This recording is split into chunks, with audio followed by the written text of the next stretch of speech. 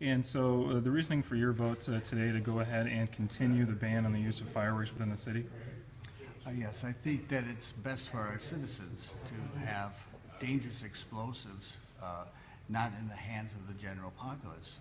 People get hurt. So in general, I do like citizens to have make their own choices about what they're going to be doing with their lives. When you have loud and dangerous explosives, though, you affect other people's lives as well. And the reason that I wanted to do the entire ban like it is now, continue the citywide ban, is that I think that if you start putting fireworks only under certain dates and certain locations and certain criteria, all those certains lead to a lot of uncertainty. And I think our citizens want to follow the law and would try to do those certain stipulations, but invariably it'd be an issue. And what we would have is continued and increased people getting hurt by fireworks.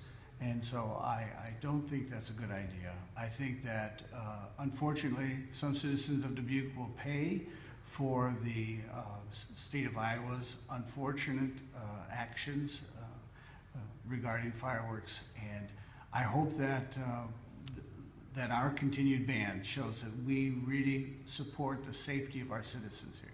But I guess what are your personal feelings on going ahead and continuing the ban of allowing the use of fireworks within the city?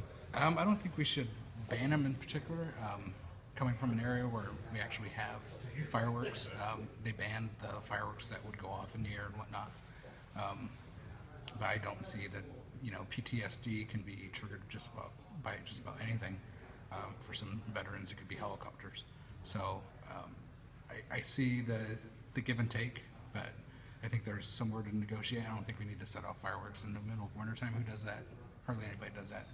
I believe like Louis had, where it's under a certain time frame. I think that works. It doesn't just need to be June and July. I think the state gave us that opportunity to hone the law that they passed to make it work for us, because I think we're still going to have those issues in terms of like the shots fired and relating it to fireworks.